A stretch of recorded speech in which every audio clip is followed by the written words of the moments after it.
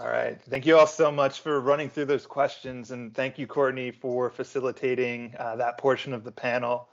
What we want to do is want to kind of like redirect on the now, and unfortunately, these aren't the normal times that we're used to. The world's going through a pandemic, and that's kind of affecting the job market in ways that we were not ready for, and it's heading in directions that we're kind of unsure about. And so I'd love if folks could kind of reflect on how these new changes have impacted their industry, and give some kind of like a picture to our students who might be interested in similar careers or similar pathways. Sure. So this is Amelia, and I can speak to that a little bit. I think we're all somewhat limited in the sense that, the COVID-19 pandemic is changing day to day, and all anybody can truly do is make predictions on a lot of these things, whether it's the course of the pandemic or the economic implications. But from what I've seen in my industry of energy efficiency, our particular company is actually doing okay because we have some on-site work that's been pulled back for the time being, but we have enough other consulting to keep us busy. But I was actually just reading today some newsletters that I subscribe to, speaking about some difficulties for the industry overall, particularly because so much of it is focused on on-site person-to-person work. Going into someone's home to do a weatherization, going into a business to do some sort of assessment. And so, with all those things being canceled, it really hurts a lot of businesses that are very dependent on any kind of face-to-face work. And then sadly, there's certainly in an emergency situation and in the aftermath, there can be sometimes a pulling back from things like energy efficiency, which depending on, the politics or some of those things, might be seen as more extraneous rather than something that's more on the essential side. So that is always kind of a factor at play. But it kind of remains to be seen whether we'll see, I think we'll definitely see a temporary downturn in energy efficiency, but perhaps moving forward, over a period of maybe a few years and then some, we might see a resurgence of some of that as we kind of, as a nation and as a world, kind of reassess some of our priorities and look to doing more with infrastructure, more with, preventative maintenance and planning to be able to address, potential issues that could impact us. So that's my vantage point in my industry at this point, subject to change. Thanks, Amelia. It seems to be subject to change on a daily basis, no matter what industry you're in, given the elements that surround us currently. But needless to say, in respect to how the pandemic's impacted us at Bay State Financial, I mean, the obvious answer is market volatility, but we're one of the oldest and largest financial planning firms in the country, and the key word in that sentence is planning. So whereas I started out my career with a wealth management firm, and then I was a fairly successful executive for an insurance company. I mean, we're not really looking at just wealth management or insurance. We're really looking at a holistic plan. So it hasn't impacted us to the same degree that perhaps others in our industry are more focused on particular areas, because most of our clients do have a plan in place and they're conditioned to weather this type of storm. Needless to say, that's not to suggest it doesn't have any impact, because that would be disingenuous, right? It certainly has an impact on, in particular, I think some of our newer hires, right? We hire folks from all walks of life. Madeline, you had your MBA from the sustainability program. I've hired 2 individuals in the past 18 months who got their degree from that same program, and who have a high interest in SRI and impact investing, right? It's more difficult for some of our newer hires to network, right? We talk about networking, and while our more experienced advisors are easily able to transition to Zoom or Teams or communicate via the telephone because they have that established clientele, it's been a lot more challenging, I should say, for some of our newer hires who are looking to build a book of business and who aren't immediately positioned with a team. Fortunately, another aspect of organizations, we have relied heavily on teaming and collaboration, which does help a lot of our newer people. That being said, I think it's a great time for people when we do get on the other end of this, and eventually we will. It's a great time to enter into industry and in certain fields in particular, because there's going to be a lot of opportunity out there.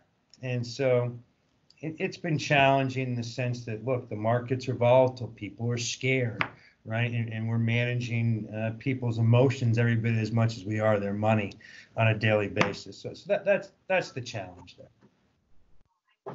I know Andrea well. She's one of my good friends. I know she works with you, Brad. Yeah. My favorite quote that I've seen about the pandemic and business is "Don't touch your face and don't touch your accounts." Words to live by right now. So, so at the Center for Women in Enterprise. So, for some background, I just started with the Center for Women in Enterprise last week. And prior to that, I was working for a startup for startups. We were an organization working on increasing entrepreneurship for the state of Vermont. And we had made the decision in January that we were going to close our business at the end of March, which seemed like a good decision at the time. We would have moved that up had we had crystal balls. So I was looking for work at the time that the pandemic was hitting, but had been doing a bunch of networking, and the Center for Women in Enterprise, their bread and butter is doing business consulting and helping female and all entrepreneurs, specifically small and micro business. And so they're really busy right now because businesses are struggling, and this is really hard, especially for some small businesses that don't have that many cash reserves. So we're super, super busy right now, just trying to get people through some of the federal and state programs that have been set up to help them and make some tough decisions for their business because business mentoring and business planning is all about making educated guesses about the future, and that's pretty hard to do right now. So for us, it means we're really busy, but it means it's a lot of hard conversations. Wow. Well, I'm a little different, I guess.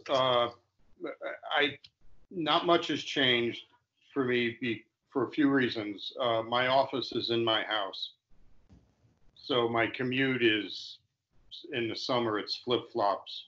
It's not. I don't have to be in contact. I have clients in 26 states, so they know that the telephone is the easiest way, or emails and some texts these days. I think the pandemic, first of all, I don't think it's going to be over anytime soon. Sorry, April 12th is not the cease and desist date for virus. Whereas I've been very lucky, the other thing that's amazing about my business is it's always interesting. Every day there's something else that's happening somewhere. So it's sort of, in this case, adversity breeds opportunity is a way to look at it.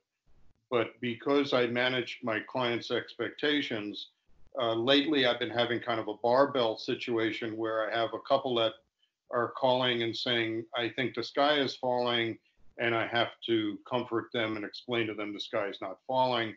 And then I have the other ones that are drooling on themselves, wanting to buy stuff because they think it's cheap. So I need to keep them all on a more even keel and have their objectives always in mind. So that's very exciting to me.